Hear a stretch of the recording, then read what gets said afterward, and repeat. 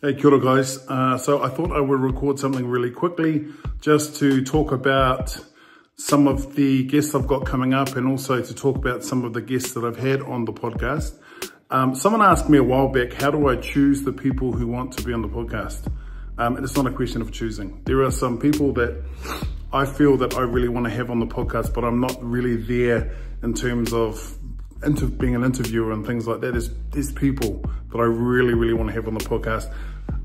But I always approach the people that I have on the podcast. Now, you see with Andy Rodriguez Sensei from Delaware, he has the Iwa Dojo there. I met him in Okinawa training with a group of his students and some colleagues, and just a really hard trainer and just a really lovely guy. And his take on martial arts is really interesting because he talks about vulnerability as a sensei, which is not something you hear a lot about. And vulnerability in the sense that he doesn't mind saying he doesn't know a thing and actually invites his students to discover it with him.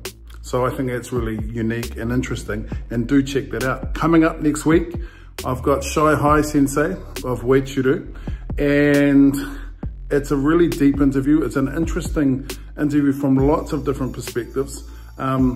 Hearing about his journey as a young kid, growing up, doing karate, going to Okinawa, and going to arguably one of the most famous sensei in the world, Kiyohide Shinjo Sensei, and training with both he and his students, and doing it in a way that kind of sounds like a movie, getting rejected 3 times, but going back 3 times.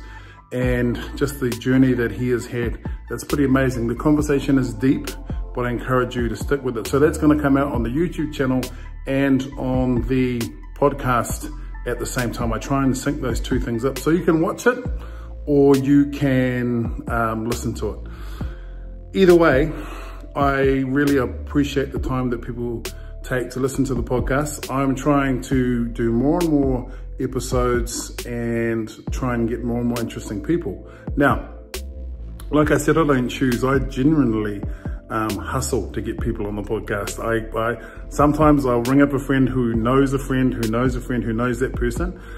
There are also people that I really want to have on the podcast, but to be honest, I've kind of been waiting till I felt that I've been a better interviewer to have them on. Maybe there's a little bit of self-sabotage going on there, I don't know, but there's some really incredible people that I want to get on, people that I've followed for years, and I'm going to make the commitment to get them on. Anyway, I hope you're training. The weather here is nice and sunny. We are in winter in New Zealand, but it's good to get your gear on, good to train hard, and hope you listen to a podcast. I try to make them so that if you're punching a makiwara, or you're sitting in a car, or you're getting changed after a training, or you just like listening to a decent podcast, that it's something consumable and interesting. And that's why it's so important. As a famous person, way more famous than me, says you got to follow your curiosity.